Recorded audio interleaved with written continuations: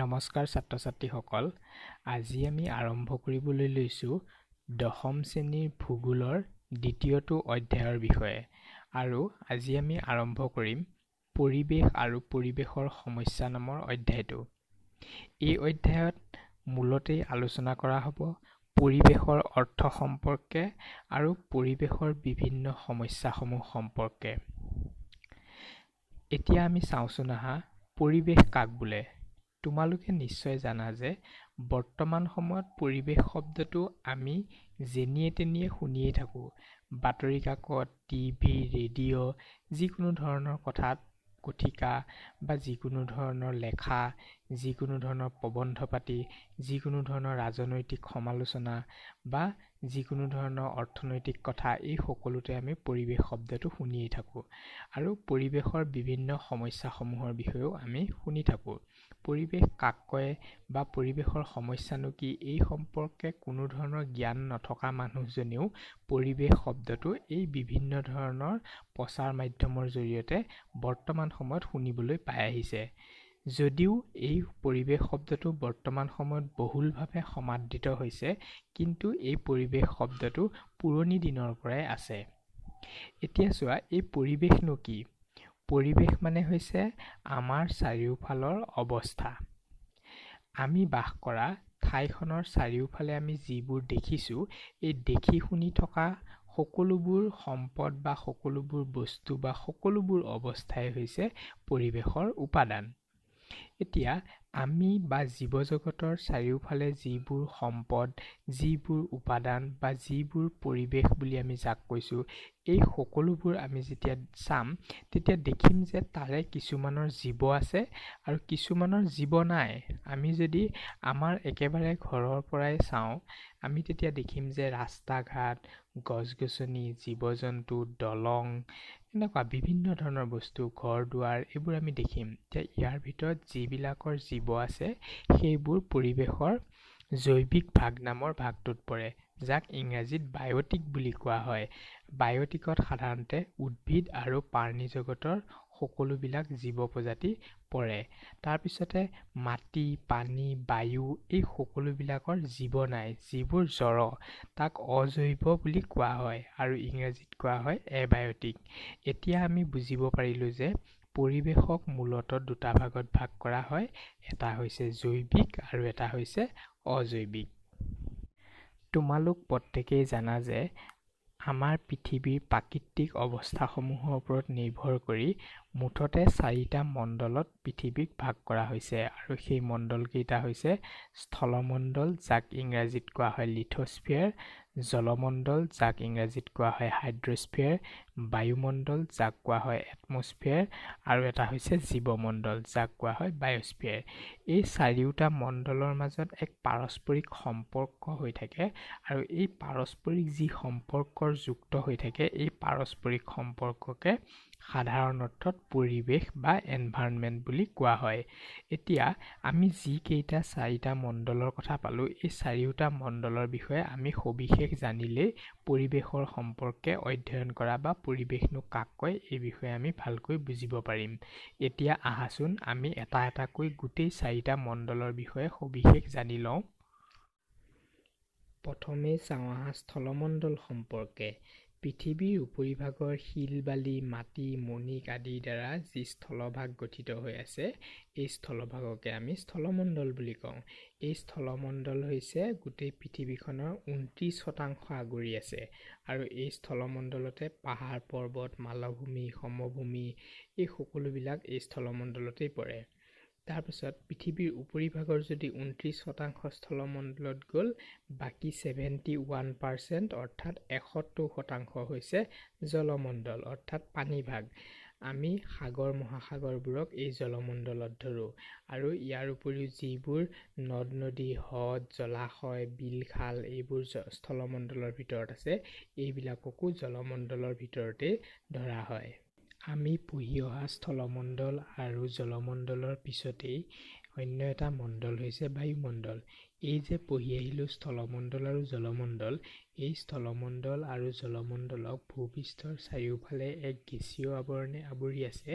আৰু এই আৱৰণটোকে বায়ুমণ্ডল বুলি কোৱা হয়। এই আৱৰণটোত বিভিন্ন ধৰণৰ গেছ, জলীয় বাষ্প আৰু ধূলিকণা থাকে। এই গেছীয় আৱৰণটো ভূপৃষ্ঠৰ পৰা প্ৰায় 10,000 কিলোমিটাৰ উচ্চতালৈকে পোৱা যায় আৰু এই মণ্ডলটোৱে হৈছে বায়ুমণ্ডল।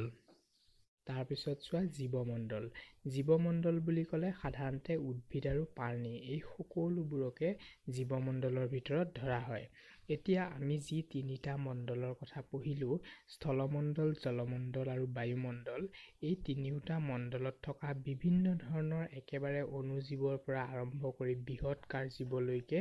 সকলোবিলাককে এই জীৱমণ্ডলৰ ভিতৰত ধৰা হয়। এই জীৱমণ্ডল সাগৰ পৃষ্ঠৰ তলিভাগতো থাকিব পাৰে, অথবা স্থলমণ্ডলতো থাকিব পাৰে, অথবা বায়ুমণ্ডলতো উপঙি থাকিব পাৰে। এই সকলোবোৰ জীৱ থকা বস্তুকে জীৱমণ্ডলৰ ভিতৰত অন্তৰ্ভুক্ত কৰা হৈছে। পৃথিৱীৰ উপৰিভাগৰ স্থলমণ্ডল, জলমণ্ডল, বায়ুমণ্ডল ইত্যাদি বিভিন্ন ঠাই অনুযায়ী বা অঞ্চলভেদে ইয়াৰ পৰিৱেশ ভিন্ন ভিন্ন দেখা যায় আৰু পৰিৱেশৰ ভিন্নতাৰ লগে লগে তাৰ ভূ-অৱয়ববোৰো ভিন্ন হয় আৰু তাত বাস কৰা জীৱ-জগতৰ যি অৱস্থা সেইবোৰো ভিন্ন ভিন্ন হয়। চিত্ৰত উপকূলীয় পৰিৱেশ এটাৰ চিত্ৰ দেখুওৱা হৈছে। উপকূলীয় পৰিৱেশ মানে হৈছে সাগৰৰ পাৰ অঞ্চল।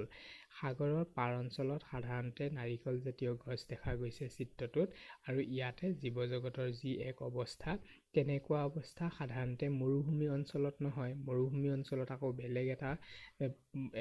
এটা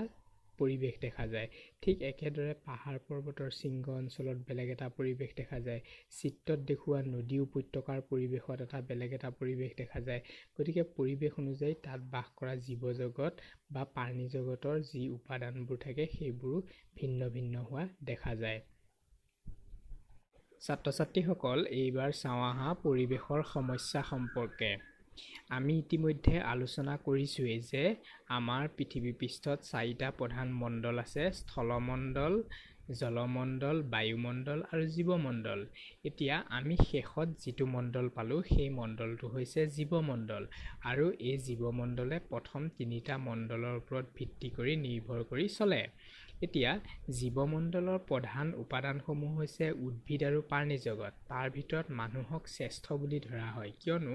মানুহৰ বুদ্ধিবৃত্তি আছে আৰু বুদ্ধিৰ জৰিয়তে মানুহে বিভিন্ন ধৰণৰ কাম কাজ কৰি পৰিৱেশৰ লগত বিভিন্ন পৰিৱেশত খাপ খুৱাই চলিব পাৰে। আৰু সেইসমূহ কৰিবলৈ যাওঁতে মানুহৰ জনসংখ্যা বৃদ্ধিৰ লগে লগে পৰিৱেশৰ ওপৰত হেঁচাৰ সৃষ্টি কৰিব ধৰিছে, আৰু মানুহে দিনক দিনে পৰিৱেশৰ ওপৰত যি চাপ সৃষ্টি কৰিব ধৰিছে, ই পৰিৱেশত নানান ধৰণৰ সমস্যাৰ সৃষ্টি কৰিবলৈ লৈছে। পূৰ্বতে যেতিয়া মানুহৰ সংখ্যা একেবাৰে কম আছিল, তেতিয়া জলমণ্ডল, স্থলমণ্ডল, বায়ুমণ্ডল ইত্যাদিত যিবোৰ প্ৰাকৃতিক উপাদান আছিলে, এই সকলোবিলাক উপাদানেই এটা সুস্থিৰ পৰ্যায়ত আছিলে। কিন্তু লাহে লাহে যেতিয়া মানুহৰ বৃদ্ধি হ'বলৈ গৈ থাকিলে আৰু মানুহে উদ্ভাৱন কৰা বিভিন্ন সা-সঁজুলি, বিভিন্ন উদ্যোগ, গাড়ী মটৰ ইত্যাদি বেছি হ'বলৈ ধৰিলে, তাৰ ফলত লাহে লাহে বায়ুমণ্ডল, জলমণ্ডল, স্থলমণ্ডল ইত্যাদি সকলোতে এক বিৰূপ প্ৰভাৱ পৰিবলৈ ধৰিলে। উদাহৰণস্বৰূপে আমাৰ চিত্ৰত এটা ঔদ্যোগিক প্ৰদূষণ দেখুওৱা হৈছে, মানে কল কাৰখানাৰ পৰা ওলোৱা ধোঁৱাই বায়ুমণ্ডল ছানি ধৰিছে। আমি জানো যে কল কাৰখানাৰ পৰা ওলোৱা ধোঁৱাত সাধাৰণতে কাৰ্বন জাতীয় গেছবোৰ থাকে, আৰু আমাৰ বায়ুমণ্ডলতো প্ৰাকৃতিকভাৱে কাৰ্বন ডাই অক্সাইড গেছ থাকে, কিন্তু ই একেবাৰে কম পৰিমাণৰ এটা অংশহে থাকে। তোমালোকৰ কিতাপত দিয়াই আছে 0.035% মাত্ৰ। ইমান কম পৰিমাণৰ কাৰ্বন ডাই অক্সাইড গেছে কি কৰে, বায়ুমণ্ডলৰ যি উত্তাপ, এই উত্তাপ ধৰি ৰখাত সহায় কৰে। বায়ুমণ্ডল যদি একেবাৰে চেঁচা হৈ পৰে, তেতিয়া তাত মানুহৰ লগতে অন্যান্য জীৱ-জন্তু বৰ্তি থাকিব নোৱাৰিব। গতিকে কাৰ্বন ডাই অক্সাইডে কি কৰে, সূৰ্যৰ সৌৰশক্তি এই কাৰ্বন ডাই অক্সাইড গেছটোৱে শোষণ কৰি পৃথিৱী পৃষ্ঠক জীৱ-জগত বৰ্তি থাকিবৰ বাবে উপযুক্ত উত্তাপ ধৰি ৰখাত সহায় কৰে। কিন্তু আমি যেনেকৈ দেখিলোঁ ওপৰৰ চিত্ৰত, উদ্যোগ বা কল কাৰখানাৰ পৰা ওলোৱা ধোঁৱাই গোটেই পৰিৱেশ ছানি ধৰে আৰু কাৰ্বন ডাই অক্সাইড জাতীয় গেছবোৰ বঢ়াই তোলে। কাৰ্বন ডাই অক্সাইড গেছৰ পৰিমাণ যেতিয়া দিনে দিনে বায়ুমণ্ডলত বাঢ়ি আহিব, তেতিয়া কি হ'ব, যি সূৰ্যৰ তাপ ধৰি ৰখা যি ক্ষমতা এইটো বৃদ্ধি পাব বায়ুমণ্ডলৰ আৰু জীৱমণ্ডলক লগা উত্তাপতকৈ বেছি পৰিমাণৰ উত্তাপ বায়ুৱে ধৰি ৰাখিব তাৰ ফলত গোলকীয় উত্তাপ বৃদ্ধি হৈ পৰিব যাৰ ফলত বিভিন্ন জীৱজগত প্ৰাণী জগত ইত্যাদি ক্ষতি হ'বলৈ ধৰিব এতিয়া এইটো মাত্ৰ এটা সাধাৰণ উদাহৰণহে ইয়াৰ লগতে নানান পৰিৱেশিক সমস্যা আছে অৱশ্যে কিছুমান প্ৰাকৃতিক সমস্যাও নথকা নহয় যেনে বানপানী ভূমিকম্প আগ্নেয়গিৰি উদ্গীৰণ এইবোৰো কিন্তু পৰিৱেশৰ সমস্যা এতিয়া আমি এই সমস্যাসমূহ যেতিয়া ভালকৈ পঢ়িম তেতিয়া আমি দেখিবলৈ পাম যে এই সমস্যাসমূহ উদ্ভৱ হোৱা ঠাইৰ ওপৰত নিৰ্ভৰ কৰি তাক তিনিটা ভাগত ভাগ কৰা হৈছে এটা হৈছে স্থানীয় সমস্যা দ্বিতীয়তে হৈছে আঞ্চলিক সমস্যা তৃতীয়তে হৈছে গোলকীয় সমস্যা এতিয়া লোকেল প্ৰব্লেম স্থানীয় সমস্যা বুলিলে কি বুজা ধৰা তোমালোকৰ ঘৰৰ ওচৰতে এটা ইটা ভাটা হৈছে আৰু ইটা ভাটাটো হোৱাৰ ফলত ওচৰৰ বায়ুমণ্ডল প্ৰদূষিত হৈছে বা ওচৰৰ খেতিপথাৰ ইত্যাদিও নষ্ট হ'বলৈ ধৰিছে ইত্যাদি এইটো স্থানীয় পৰ্যায়ত হ'ল কাৰণে তাক স্থানীয় সমস্যা বুলি কোৱা হয় আঞ্চলিক সমস্যা কোনবোৰ যিবোৰ সমস্যা এটা অঞ্চল জুৰি হয় তেনেদৰে ব্ৰহ্মপুত্ৰ উপত্যকাত প্ৰতি বছৰে হোৱা বানপানী সমস্যা এইটো এটা প্ৰাকৃতিক সমস্যা আৰু মানুহৰ কিছুমান কাৰ্য ব্যৱস্থায়ো কিন্তু এই প্ৰাকৃতিক সমস্যাটো বেছি গভীৰ কৰি তুলিছে ধৰা নদী বান্ধ এটা উদাহৰণ হ'ব পাৰে এনেধৰণৰ কথাৰ বাবে এইবোৰ অকমান ডাঙৰ অঞ্চল জুৰি হোৱাৰ বাবে এইবোৰক আঞ্চলিক সমস্যা বুলি কোৱা হয় আৰু পূৰ্বতে যিটো উল্লেখ কৰিলো যে বায়ুমণ্ডলত কাৰ্বন জাতীয় গেছবোৰৰ পৰিমাণ বৃদ্ধি হোৱাৰ লগে লগে গোটেই বায়ুমণ্ডল এক তপত অৱস্থালৈ গতি কৰিছে আৰু তাৰ ফলত পৃথিৱী পৃষ্ঠত থকা জীৱজগত আৰু উদ্ভিদ জগতৰ ক্ষয়ক্ষতি হ'বলৈ লৈছে ইয়াৰ ফলত গোলকীয় সমস্যাই গোটেই পৃথিৱীবাসীকে এক সমস্যাত পেলাইছে গতিকে গোটেই পৃথিৱী বা ডাঙৰ কেইবাখনো ৰাষ্ট্ৰক যেতিয়া কোনো এটা সমস্যাই ক্ৰিয়া কৰে তেতিয়াহ'লে তাক কোৱা হয় গোলকীয় সমস্যা গোলকীয় সমস্যাৰ এটা উপযুক্ত উদাহৰণ হৈছে গ্লোবেল ৱাৰ্মিং যাক কোৱা হয় গোলকীয় উত্তাপ বৃদ্ধি এইবাৰ চাওঁ আহা পৰিৱেশৰ প্ৰধান সমস্যাসমূহৰ বিষয়ে এতিয়া আমি ইতিমধ্যে গম পাইছোঁ যে জনসংখ্যা বৃদ্ধিৰ ফলতে পৰিৱেশৰ সমস্যাসমূহে গা কৰি উঠিছে এতিয়া জনসংখ্যাৰ এই দ্ৰুত বৃদ্ধিৰ ফলত মানুহৰ ক্ৰিয়াকলাপবোৰ বাঢ়ি গৈছে যেনে জনবসতিৰ প্ৰসাৰ হৈছে কৃষিভূমিৰ বৃদ্ধি কৰিব লগা হৈছে উদ্যোগ আৰু নগৰসমূহৰ প্ৰসাৰ হ'ব লগা হৈছে যাতায়াত পৰিবহণ এই সকলোবোৰ ক্ষেত্ৰতে মানুহৰ হস্তক্ষেপ বৃদ্ধি পাব ধৰিছে আৰু ফলশ্ৰুতিত কি হৈছে আমাৰ যি প্ৰাকৃতিক অৱস্থা এই প্ৰাকৃতিক অৱস্থাৰ কিছু ক্ষেত্ৰত ভাৰসাম্য হেৰাই পেলাবলগীয়া এক অৱস্থাৰ সৃষ্টি হৈছে ছবিত দেখিছানে তোমালোকে ভূমিস্খলনৰ সমস্যাৰ বিষয়ে দেখুওৱা হৈছে মাটি কটা দেখুওৱা গৈছে পাহাৰ পৰ্বত কটা দেখুওৱা গৈছে ইয়াৰ ফলত নানান ধৰণৰ পৰিৱেশিক সমস্যা দেখিবলৈ পোৱা যায় যেনে ভূমিস্খলন ভূমিক্ষয় ইত্যাদিকে ধৰি বহুতো সমস্যা দেখা যায় এতিয়া তোমালোকৰ কিতাপত কেইটামান প্ৰধান সমস্যাৰ বিষয়ে আলোচনা কৰা হৈছে যিবোৰ আমি এটাকৈ আলোচনা কৰিম প্ৰথমতে আছে প্ৰদূষণ এইবাৰ চাওঁ আহা প্ৰদূষণ সম্পৰ্কে আমি প্ৰত্যেকেই কম বেছি পৰিমাণে প্ৰদূষণ কাক কয় ইতিমধ্যে জানো একেবাৰে সহজ ভাষাত যদি আমি ক'বলৈ যাওঁ তেনেহ'লে আমাৰ প্ৰকৃতিত পোৱা যিবোৰ উপাদান আছে এই উপাদানবোৰত যদি অনিষ্টকাৰী দ্ৰব্য লগ লাগে আৰু অনিষ্টকাৰী দ্ৰব্য লগাৰ ফলত যদি প্ৰাকৃতিক উপাদানৰ ভাৰসাম্য হেৰাই যায় তেনেহ'লে তাকেই প্ৰদূষণ বুলি কোৱা হয় এতিয়া বিভিন্ন ধৰণৰ প্ৰাকৃতিক উপাদান আছে যেনে মাটি পানী বায়ু এইবোৰত যেতিয়া প্ৰাকৃতিক ভাৰসাম্য হেৰাই যায় বিভিন্ন অনিষ্টকাৰী দ্ৰব্য ইয়াৰ লগত লগাৰ ফলত তেতিয়াই প্ৰদূষণ হোৱা বুলি কোৱা হয় প্ৰদূষণৰ ভিতৰত প্ৰথমেই চাওঁ আহা মাটি প্ৰদূষণ সম্পৰ্কে আমি সকলোৱে জানো মাটি কাক বোলে আমি যেতিয়া স্থলমণ্ডল পঢ়িছিলোঁ তেতিয়াই মাটিৰ সম্পৰ্কে এক ধাৰণা হৈছিল আৰু এই মাটিতেই জীৱজগতৰ বাসস্থান আৰু মাটিৰ ওপৰত ভিত্তি কৰিয়েই জীৱজগতৰ খাদ্য সম্ভাৰো নিৰ্ভৰ কৰে কিয়নো মাটিতেই বিভিন্ন ধৰণৰ উদ্ভিদ আৰু শস্য উৎপাদন হয় এই মাটিৰ কিছুমান ৰাসায়নিক গুণ আছে যিবোৰ জৈৱিক আৰু অজৈৱিক পদাৰ্থৰ সমষ্টি এই যিবোৰ গুণ বা প্ৰাকৃতিকভাৱে পোৱা যিবোৰ উপাদান এই উপাদানসমূহ বিভিন্ন কাৰণত অনিষ্টকাৰী দ্ৰব্যই প্ৰভাৱ পেলোৱাৰ ফলত এই গুণাগুণবোৰ নষ্ট হয় যেনে মাটিত কৃষিকৰ্ম কৰাৰ ফলত কৃষিকৰ্মত যেতিয়া ৰাসায়নিক সাৰ বা কীটনাশক দৰৱ ব্যৱহাৰ কৰা হয়, তেতিয়া এই কীটনাশক দৰৱবোৰে মাটিত থকা কিছুমান প্ৰয়োজনীয় জৈৱিক উপাদান নষ্ট কৰি দিয়ে আৰু যাৰ ফলত মাটি প্ৰদূষণ হ'বলৈ ধৰে। ঠিক একেদৰে প্লাষ্টিক বা বিভিন্ন ৰাসায়নিক পদাৰ্থজাতীয় বস্তু বা ঔদ্যোগিক আৱৰ্জনা, তেজস্ক্ৰিয় পদাৰ্থ বা এচিড বৰষুণ ইত্যাদিৰ ফলতো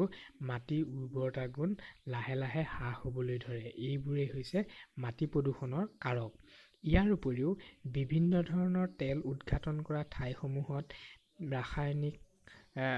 বা খাৰুৱা তেলবোৰ যিবোৰৰ জৰিয়তে মাটিৰ যিবোৰ প্ৰাকৃতিক উপাদান, এই উপাদানবোৰ বিনষ্ট হয় আৰু মাটি প্ৰদূষণ হোৱাত সহায় কৰে। ছাত্ৰ ছাত্ৰীসকল, আমাৰ চেনেল DD Art ছাবস্ক্ৰাইব কৰিবলৈ একেবাৰে নাপাহৰিবা। আৰু আমাৰ আজি যিটো অধ্যায় তোমালোকৰ লগত আলোচনা কৰিলোঁ, এই অধ্যায়টো কিন্তু ইমানতে শেষ হোৱা নাই। আৰু বহুখিনি পৰিৱেশৰ বিষয়ে কথা আছে, যিখিনি আমি অন্য এটা ভিডিঅ'ৰ যোগেদি আলোচনা কৰিম। আৰু ভিডিঅ'সমূহ চাই যদি ভাল পাইছা, তেনেহ'লে লগৰ বন্ধু বান্ধৱীসকলৰ লগতো শ্বেয়াৰ কৰিবা। ধন্যবাদ।